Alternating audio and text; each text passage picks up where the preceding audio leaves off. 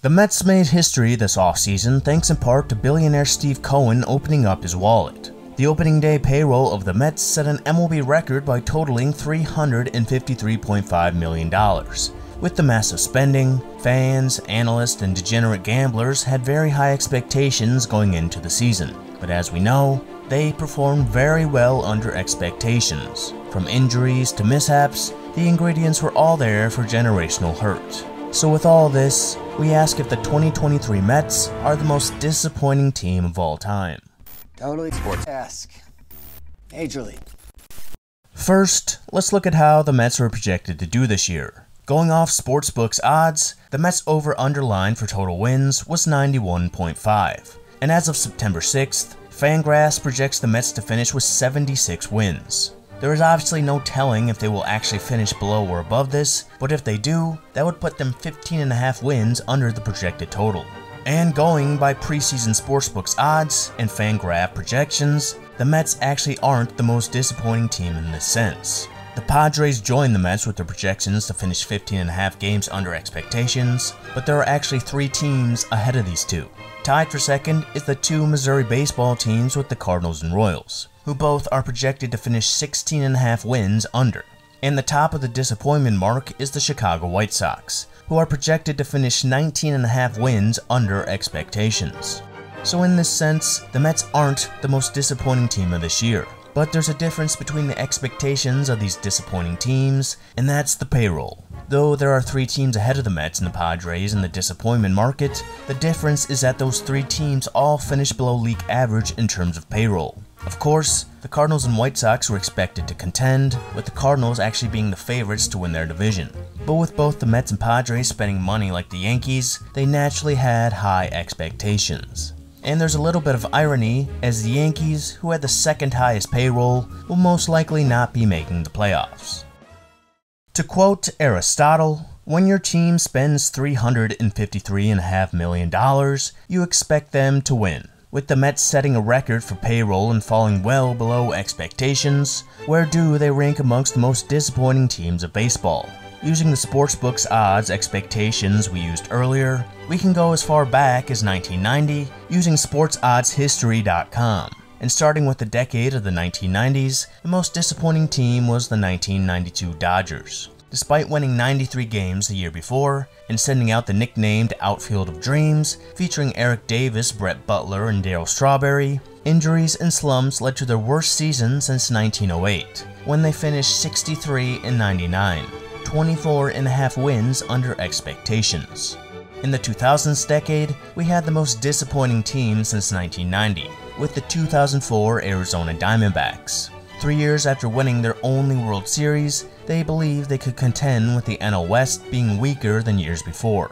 But instead, the Diamondbacks posted the worst NL record since the 1965 Mets by going 51-111, 31.5 wins under expectations. And in the most recent decade of the 2010s, the most disappointing team was the 2018 Baltimore Orioles. Expectations weren't very high as they finished 12 games under 500 the year before, but they obviously didn't expect to finish with the second worst record in MLB history in a 162-game season, when they finished 47-115, finishing 25.5 wins under expectations and just 61 games out of first.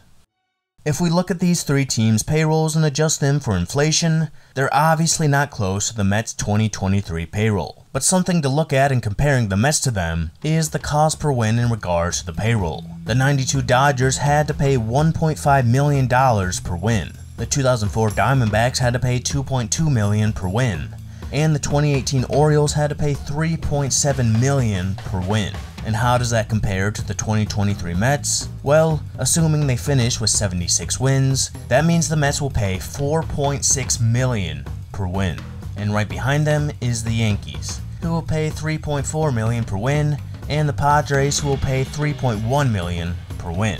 In recent memory, there aren't many who come close to the 2023 Mets. Some examples with adjusted inflation are the 2018 Orioles, who we just mentioned, the 2017 Tigers, who had to pay $3.5 million per win, and the Giants in that same year, who had to pay $3.4 million per win. Of course, the payroll doesn't always tell the full story. With the recent success of the Rays, they naturally had high expectations despite having the third lowest payroll, more than the Orioles, who have both delivered well over expectations. But in the case of the 2023 Mets and Padres, the payroll does tell a lot of the story. What makes a team a disappointment is the hype going into the season that builds upon the previous year. The Padres made it to the NLCS last year after finally topping the Dodgers. And to build even more hype, this offseason they spent a lot of money to go along with the return of Fernando Tatis Jr. But as we know, they are going to end as a massive disappointment. And in the case of the Mets, despite losing in the wildcard round, they still won over 100 games, and built massive hype by spending money like it's nothing, and even paying for a commercial during the Super Bowl. But as we obviously already know, they ended up as the most disappointing team of the year in my opinion. And the reason they are to me is because when a team destroys the payroll record, no matter what team it is, to me, they become a World Series or bust team. And with the Mets competing with the Nationals for 4th place, they are kind of a bust. When you think of other disappointing teams throughout baseball, you need some added context, such as the 2012 Marlins, who built a new stadium, increased their payroll by over $60 million, then won just 69 games. We also see this in the case of the 2015 Mariners, who spent to build on their prior success, only to fall short. Or teams like the 2020 Nationals, or 2004 Marlins, or 1970 Mets, who failed to build on a World Series winning team. But in the case of the 2023 Mets, you just need to look at the payroll, the previous year, and what their final record will be to understand the massive levels of disappointment.